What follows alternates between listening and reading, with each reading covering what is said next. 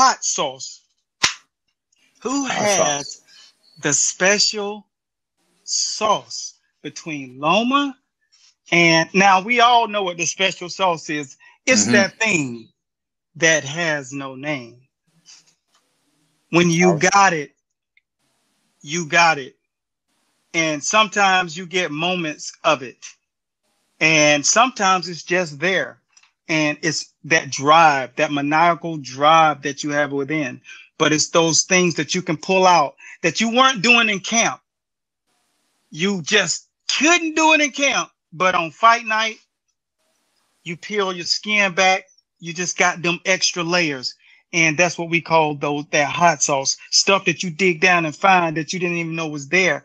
And when it comes to it, you got the Muhammad Ali's, the greats who could do that. You got Joe Louis, greats that could do that. You got Jack Dempsey, greats that pull stuff out that when they were across the ring from the other guy, it was just like they saw a ghost. Because when they turned that stuff on, it was Jordan. You know, it was Larry Bird. It was everybody that if you weren't pulling for them, they scared the living crap out of you because they're going to turn it on. And it's that magic, the magic sauce. Who has that? That's what I want to hear you guys.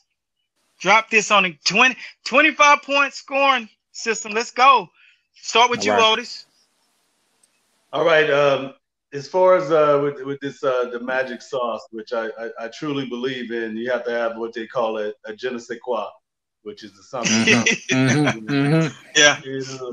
And Lama's proved time and time again that he's a very special individual, that he has a particular pedigree, as we've been talking about, and he's been around the sport since he could crawl, and things are just it's like dancing out there for him, like Dancing with the Stars. But when I go to the actual tapes that I've been watching here over the last couple of hours and watching Lopez and stuff, you want to talk about just some kind of mysterious mystique about people, and that kid has it. I mean, I don't think people understand how much of a athlete you have to be able to be off balance and throw power shots like how he's throwing, or be able to even turn a backflip. In a boxing ring.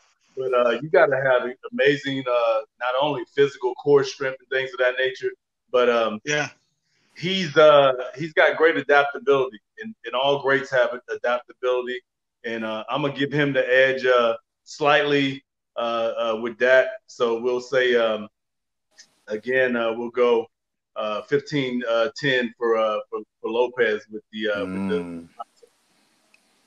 I like it. I like it. So for me, and this might be a very politically correct answer. Don't do that, Shane. But I have to, man. Because look, they both have the special sauce. They wouldn't be champions if they didn't have the special sauce. Amen to that. Yeah. So with that being said, the only thing that separates them is that Loma's special sauce has been proven. You know what I mean? He got the sauce that's been proven, and we got a brand new sauce from Teofimo Lopez. So that's the only thing. You know what I mean? It's like, which sauce is better? You know what I mean? And so with that being said, you know what I mean? Loma's sauce is getting a little old, and we needed some new sauce. So with that being said, I'm gonna make it even, 12.5, 12.5. Okay. Woo! So you rated 15. You know what? You know what I was gonna say is a good way to think about it is, who would you spend $100 to go see? Right.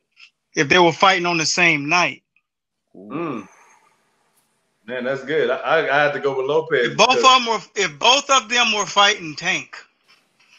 Okay. Who would you want to see fight Tank? Teofimo Lopez, for sure. All right, so you just answered your own question. Let me see if anybody out here because we got some people drop, man, good gracious.